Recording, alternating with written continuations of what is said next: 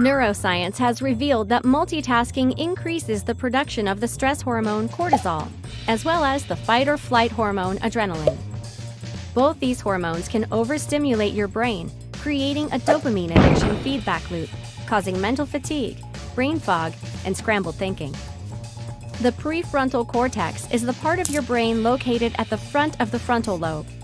It is responsible for many important functions: complex behaviors, planning, decision-making, problem-solving, self-control, learning, and acting with long-term goals in mind.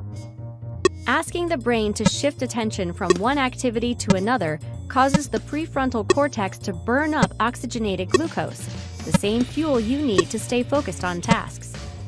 The rapid, continual shifting that you do with multitasking causes the brain to burn through fuel so quickly that you feel exhausted and disoriented after even a short time.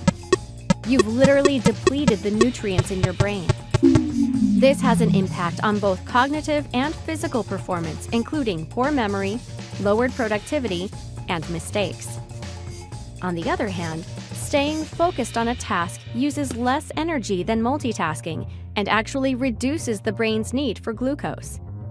Why would you want to add to your daily load of information processing by trying to multitask, knowing that it could have serious negative consequences on both your physical and mental performance?